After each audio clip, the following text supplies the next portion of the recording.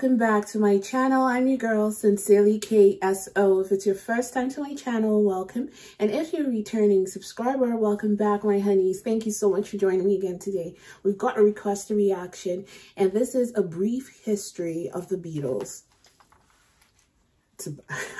I'm so excited to look into Liverpool, Merseyside, England, July 6th, 1957. 16-year-old John Lennon meets 15-year-old Paul McCartney at a church garden party. Lennon's band, The Quarrymen, had just played a set, and Paul had been impressed enough to come up to chat with him. As it turns out, McCartney was a musician too, and performed a song for Lennon backstage. Lennon was also impressed and asked McCartney to join the group as a rhythm guitarist. McCartney said yes. The two quickly got along due to their shared love for American rock and roll. In February 1958, McCartney invited his buddy George Harrison to watch the band. Harrison loved what he saw and also wanted in. After impressing the band with his amazing guitar skills, they enlisted him as lead guitarist. By January 1959, Lennon's buddies who had formed the original band were out of the picture, and it was just him, Paul, and George. They continued to perform, though, sometimes performing as Johnny and the Moondogs. Whenever they could find a random drummer, they would play a show. Meanwhile, Lennon had begun studying at Liverpool College of Art, and there he met a dude named Stuart Sutcliffe. They became friends, and Sutcliffe joined the band on bass. He was actually the one who convinced the band to change their name to Beatles. Yes, spelled that way. Later, they were the Silver Beatles, then the Silver Beatles,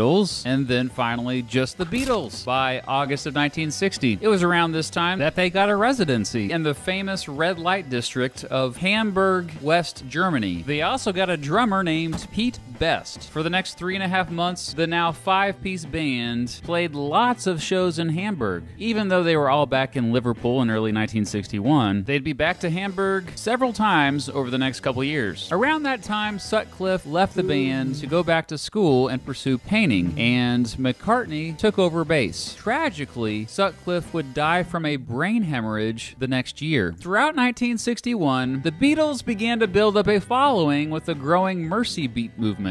A producer named Bert Kaempfert hired the Beatles, now a 4-piece, to tour as Tony Sheridan's backing band for some recordings for Polydor Records. In November, a local record store owner and music journalist named Brian Epstein first saw them perform and was extremely impressed. By January 1962, he was their manager and was trying to get them out of their contract with Bert Kaempfert. By May, they were free of that contract, and Epstein had already been arranging auditions for the Beatles with new record labels. Epstein and the Beatles were rejected by Columbia Records, HMV, High Records, Philips Records, Oriole Records, and others. The band auditioned for Decca Records, who famously rejected them by telling Epstein that, quote, guitar groups are on the way out, and, quote, the Beatles have no future in show business. However, producer George Martin thought otherwise. He signed the band to EMI's Parlophone label. As the band began a recording session at EMI's Abbey Road Studios in June 1962, Martin complained about Best's drumming, saying it wasn't the best. I mean, he was best, but apparently not the best to Martin. Okay, that was bad, sorry. Ultimately, the Beatles had politely fired him from the band in August, replacing him with a dude named Richie Starkey, aka his stage name, Ringo Starr, who had previously played drums for Rory Storm and the Hurricanes. The band recorded a few songs in September, and of those, Martin chose the song Love Me Do to be their first single, releasing it on October 5th, 1962. McCartney had actually originally written that song when he was 16, so yeah, the Beatles' first single was written before the Beatles even existed. Love Me Do was a success, peaking at number 17 on the record retailer chart. The band made their first television appearance on the regional news show People and Places. By the end of 1962, Epstein had convinced the band to stop swearing and smoking on stage. Oh, and to dress more professionally on stage. The band had also convinced each other that they'd be better if everyone helped out with not only the singing, but also the songwriting, although it'd mostly just be Lennon and McCartney doing most of the songwriting over the years. Parlophone released their second single, Please Please Me, on January 11th, 1963. This one was a bigger hit, reaching number 1 on both the New Musical Express and Melody Maker charts. On February 11th, the Beatles recorded 10 songs in one day for their debut LP, also called Please Please Me because it featured the hit single. Wait, did he say 10 songs in one day? Yes, I said 10 songs in one day. They recorded them live and knew the songs well. George Martin was still in shock, saying, quote, "I don't know how they do it. We've been recording all day, but the longer we go on, the better they get." Parlophone released the album on March 22nd, 1963. By May, Please Please Me had hit the top of the United Kingdom album charts and stayed there for 30 weeks before being replaced by their next album. Yep.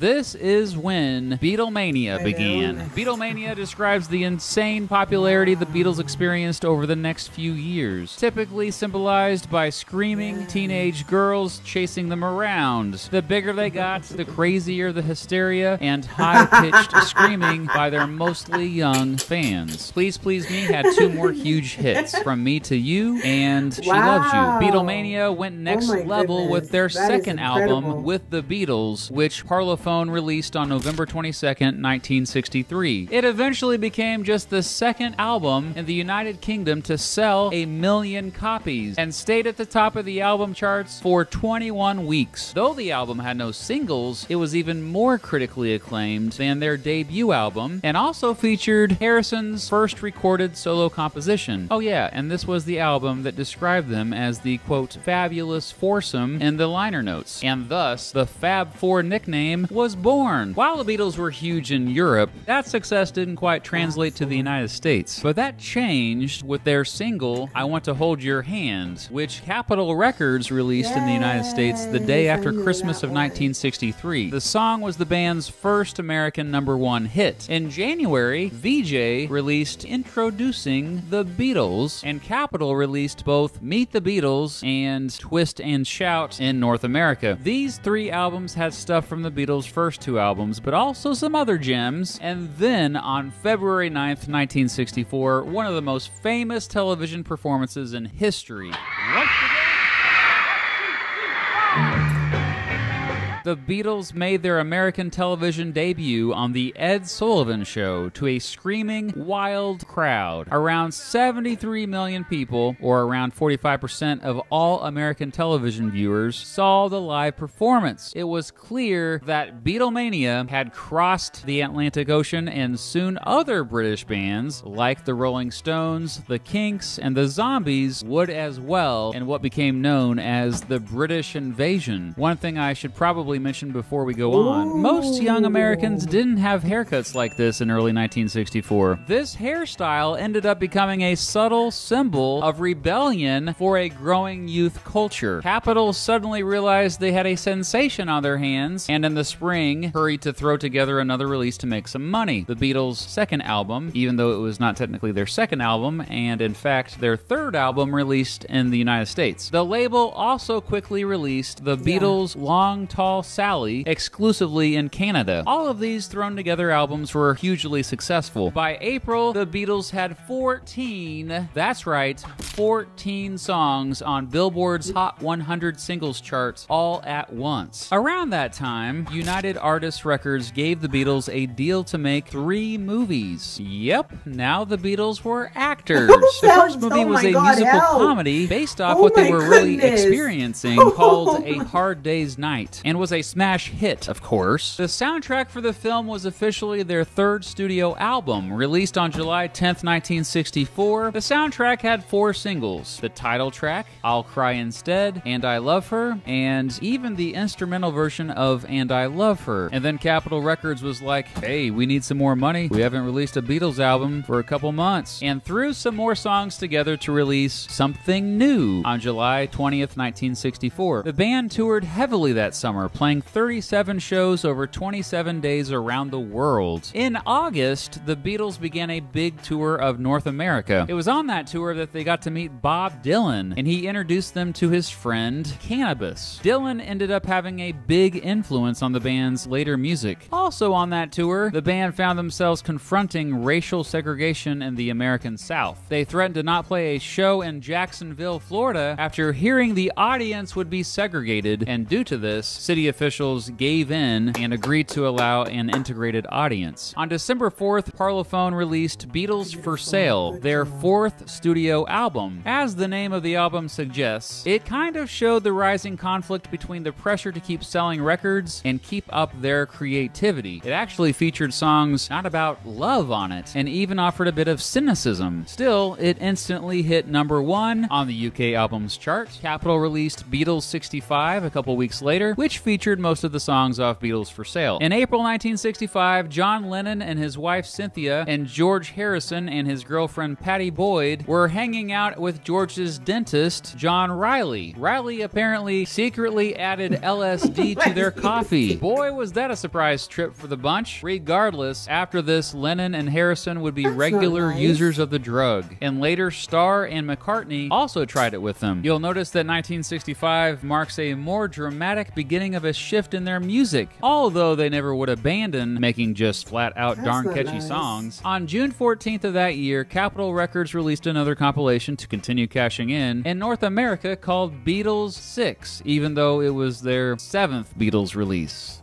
That same month, Queen Elizabeth sparked controversy by appointing all 4 Beatles members of the Order of the British Empire. Later that summer, the band starred in their 2nd film, Help. The soundtrack to that film would be their 5th studio album, released on August 6, 1965. Although the whole album is a classic that got tons of perfect reviews, the 3 biggest hits off of it were the title track, Ticket to Ride, and Yesterday. According to the Guinness Book of World Records, Yesterday remains the most covered song in history. The movie was another comedy that followed the group as they struggled to record a new album, all while logically protecting Ringo from a cult and a pair of mad scientists. The band toured regularly promoting the album, playing one of their most famous shows on August 15th at New York's Shea Stadium to a record crowd of 55,600 people. In September, ABC began airing a Saturday morning cartoon about the band. It was the first weekly show to feature animated versions of real living people. In October, George Martin and the band decided that instead of just making albums that were really just a collection of singles, they were going to focus on making a complete album. Also, for the first time in their entire careers, they were able to take their time recording, free of tour, radio, or film commitments. The result was a masterpiece, Rubber Soul, their 6th studio album, released on December 3rd, 1965. Critics praised the album, of course, saying it marked a new threshold of complexity and maturity of the band's sound. Later, Lennon joked this was, quote, the pot album, as apparently the band was regularly smoking pot while recording it. Many fans say this explains the dramatic change of direction of Rubber Soul, an album that was folkier, featured new instruments, brighter guitar tones, and complex arrangements. Some of the bigger hits on the album included We Can Work It Out, Norwegian Wood, Nowhere Man, and Michelle. In March 1966, the Evening Standard, a London-based newspaper, published an interview with John Lennon. Lennon would later cause quite a bit of controversy when he said, quote, "We're more popular than Jesus now. I don't know which will go first, rock and roll or Christianity." Well, those words would haunt the band throughout the rest of the year. Lennon implying the Beatles were more popular than Jesus, even though the comment was taken out of context, led to protests, death threats, and the public burning of the band's albums. To add to their controversy, on June 20th, Capitol released another compilation album called Yesterday and Today with this controversial cover. Despite this, hundreds of thousands of screaming fans continued to come to their shows. In fact, those screaming fans were so loud that the band had a hard time hearing themselves playing. This, combined with the fact that they'd become a bit bored with the routine of performing live, and that these live shows were no longer about the music anyway, influenced them to decide to make their tour for their upcoming album, Revolver, their last tour ever. Revolver, released on August 5th, 1966, and the band's 7th studio album, continued the experimental trend that Rubber Soul started. It was another masterpiece, featuring a dive into psychedelic rock, and again featuring complex arrangements that pushed popular music forward in a completely new direction. Basically, the Beatles were at the top of their game, and everyone else was playing catch-up. Many music critics have said it is literally the greatest album of all time. The cover of Revolver was even radically different. Two of the bigger hits on the album were Eleanor Rigby and Paperback Writer, which even had a music video made for it. It was one of the earliest music videos. The Beatles played their last concert before a paying audience at San Francisco's Candlestick Park on August 29th, 1966. After 4 years of non-stop touring and more than 1,400 concerts, they were now a studio band. They went back to Abbey Road Studios in November, and this time took their own sweet time recording, wanting to make their most experimental and well-produced record yet. And take their time they did, spending over 700 hours in the studio, 55 hours of that on just one song, Strawberry Fields Forever. However, that song didn't make the cut for what would become their 8th studio album, Sgt. Pepper's Lonely Hearts Club Band, released on May 26, 1967. To say this was another masterpiece is almost an understatement. Remember how I said that many music critics said Revolver is the greatest album of all time? Well, many music critics also have said Sgt. Pepper's is the greatest album of all time. The album's cover is certainly among the most famous of all time. It was the first album to print the lyrics of every song in the artwork. It might have single-handedly both started progressive rock and the entire 1960s counterculture movement. It made the concept album popular. Simply put, it literally changed pop music forever. Sgt. Pepper's Lonely Hearts Club Band remains the United Kingdom's best-selling studio album. On June 25th, 1967, the Beatles performed a new single, All You Need Is Love, to,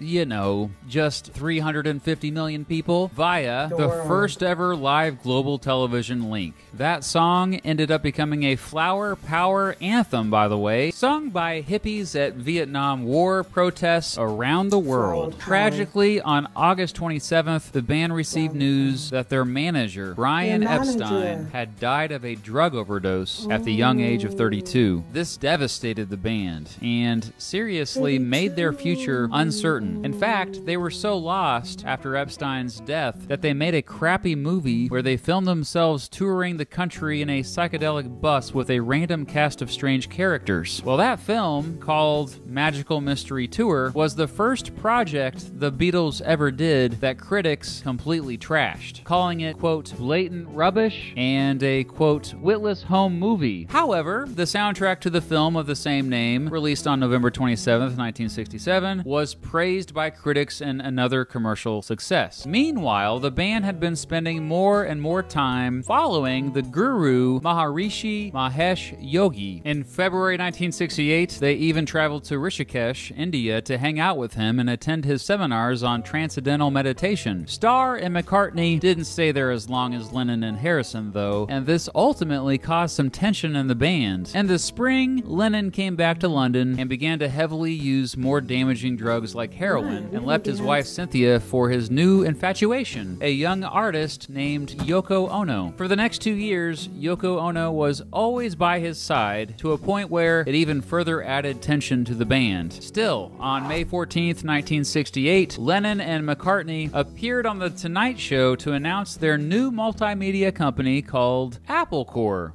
Get it? Like Apple Corps? They launched the conglomerate to help new artists, but ultimately its record label, Apple Records, would be just a creative outlet for the Beatles. On July 17th, a somewhat trippy animated film featuring the band called Yellow Submarine premiered at theaters in London. In October, the band finished up recording a huge batch of new songs, so huge that they would make up a double album. Their only double album, in fact, simply called The Beatles. Their 9th studio album would eventually just be known as the White Album because, well, look at it. It had no graphics or text other than the band's name. They released it on their own label on November 22nd, 1968. The recording process was again long and drawn out, and the members of the band increasingly found themselves getting annoyed with each other, even showing up on different days to record different parts. In fact, just 16 of the album's 30 songs have all 4 band members performing. Even though there were no official singles off the album, 2 of the bigger hits on it included Obla Di Obla Da and While My Guitar Gently Weeps. It was another masterpiece, praised by most critics, by the way. Oh, and of course, eventually sold millions. Not until January 13th, 1969 did they release the soundtrack to the movie released the previous year, Yellow Submarine. It was their 10th studio album, and only got mixed reviews, mostly because the Beatles kind of just threw some leftover songs on it. On Billboard's album chart. The Yellow Submarine soundtrack reached number 2, just behind the White Album, which held at the number 1 position. Around that time, McCartney really wanted the Beatles to start playing live again, believing all this studio work was hurting the band's chemistry. The rest of the band kind of agreed and went along with the idea of touring again. However, rehearsals often did not go well. Sure, Yoko Ono famously got a lot of the blame for distracting Lennon, but all 4 of the Beatles were distracted. January 1969 was actually a busy month for the band. In addition to rehearsals, they started recording some songs how they used to in the early years. On January 30th, 1969, the band, along with soul musician Billy Preston, played a surprise concert right on top of the Apple headquarters in London. The 42-minute set would be the last public performance by the Beatles. Yep, they soon abandoned the idea of touring again. In late February, they decided to record a new batch of songs the way they recorded the White Album. Recording sessions would occur sporadically over the next few months. Preston often joined them, becoming another 5th Beatle. As the months went on, it was clear that the band was drifting further and further apart. The last time that all 4 members worked together under the same roof was recording their song The End on August 18th, 1969. The End? Huh. Yeah, that fits. By the end of 1969, each member already had their own solo projects going in full swing. Lennon was the first to officially leave the band, privately telling them on September 20th. But the general public didn't know this. 6 days later, the band released their 11th studio album, Abbey Road, which had this legendary cover where they are crossing, you know, Abbey Road, taken just outside Abbey Road Studios. The album was another huge success, but got mixed reviews from critics. George Harrison finally got some praise for this one with the 2 hits he wrote, Something and Here Comes the Sun. Within 3 months, Abbey Road had sold 4 million copies, but by that time, the remaining 3 members barely saw each other. They did have a bunch of recordings from before the Abbey Road sessions they wanted to release, though. They recorded one last song together in January called I, Me, Mine. The legendary producer Phil Spector came in to help that spring put a new album together. It would be their last. On April 10th, 1970, the Beatles formally announced their breakup. A month later, they released their 12th and final studio album, Let It Be. They also released a documentary of the same name a few days later. That film followed them around during their struggles in the final months of the band, with a highlight being footage of their famous rooftop concert from the previous January. Let It Be was a commercial success, with the hit ballads The Long and Winding Road and the title track. But this one definitely got some more negative reviews. News of the breakup of the Beatles devastated fans around the world. But fortunately for them, all 4 of them had thriving careers as solo artists and with other bands. All of them had hits at some point or another, but the releases of the Beatles would always overshadow their work. An insane fan murdered John Lennon outside of his apartment building on December 8th, 1980. George Harrison died from lung cancer on November 29th, 2001. Paul McCartney died in 1966. Just kidding. He's still kicking it. In fact, both he and Ringo Starr are still performing and releasing music, and recently reunited to record a song that John Lennon wrote the last year of his life and played a couple songs live together last summer in Los Angeles. Though there were many Beatles compilations and films released in the decades since the band broke up, a couple big ones of note were The Beatles Anthology and One. The Beatles Anthology was a television documentary set of double albums and a book that examined the history of the band in way more depth than this video has. Oh, and McCartney, Harrison, and Starr were involved with the whole process. One was a compilation of all the band's #1 singles. It came out November 13th, 2000, and ended up being the best-selling album of the decade, eventually selling more than 31 million copies. We just wanted to get guitars, get in a band, because we didn't really have proper jobs at the time.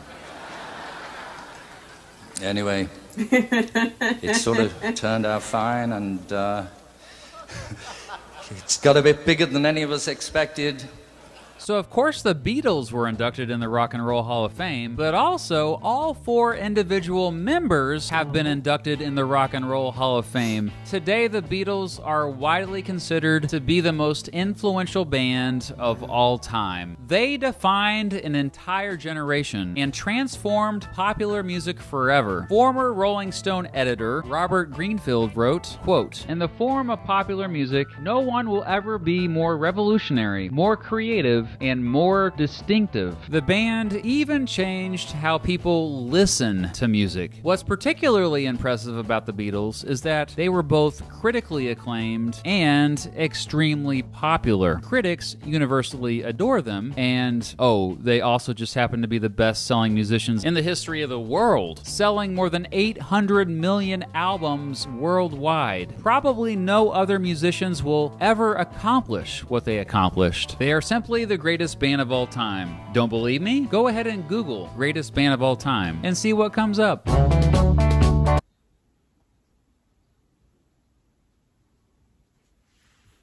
Wow. This was so amazing. This was an amazing, how many minutes? 25 minutes video. I think it is so necessary to, after listening to the Beatles, and people have been requesting their songs, and I just had to, I'm so glad someone said, listen to this, have at least an idea of how powerful, to start out at 15 and 16, John Lennon and Paul McCartney, and the things that they had to go through, changing bands, managers.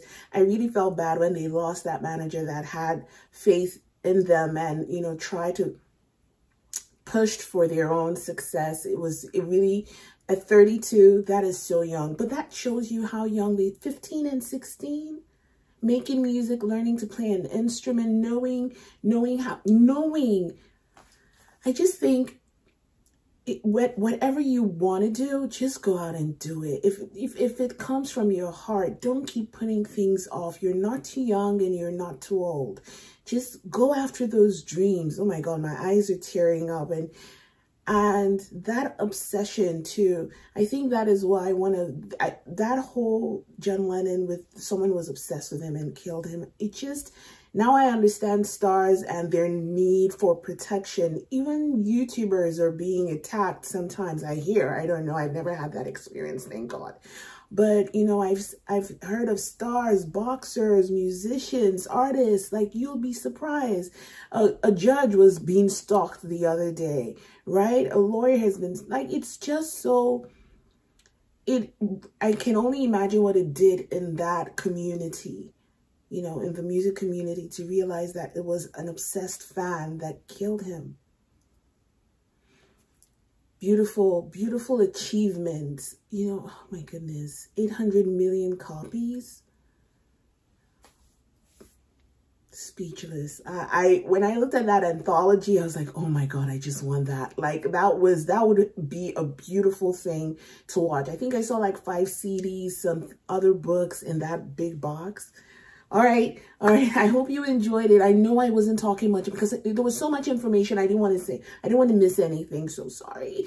All right. Don't forget to subscribe to my channel. Click the notification bell. Remember that if you have any request, use the link in the description part of my reaction video. Head over to my website. I always look forward to hearing from you. On to the next one.